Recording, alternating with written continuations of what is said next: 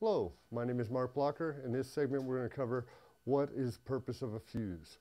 A fuse in home applications is simply a protection circuit, and what it's designed to do is protect the consumer against electrical shock or fire hazard from a malfunctioning electronic item.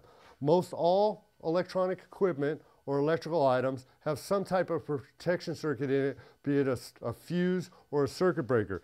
This particular unit uses a fuse, and what a fuse is and how it works is electrical current or electrical voltage will come in at one end of the fuse and exit out the other end of the fuse. The fuse contains a small filament that's designed to limit how much current can travel through that fuse.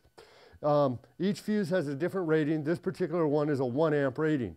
So if anything in this device should exceed the current rating of 1 amp, it will pop the fuse, disconnecting the electrical circuit from the house. And the reason for this is, as I said, if something should malfunction in an electrical device, it could put the voltage into the casing of the device, which could cause an electrical shock and death, or it could cause the system to overheat from a short and cause an electrical fire. So the purpose of a fuse is a safety circuit to prevent electrical shock or prevent electrical fire from happening in case of a short or malfunction.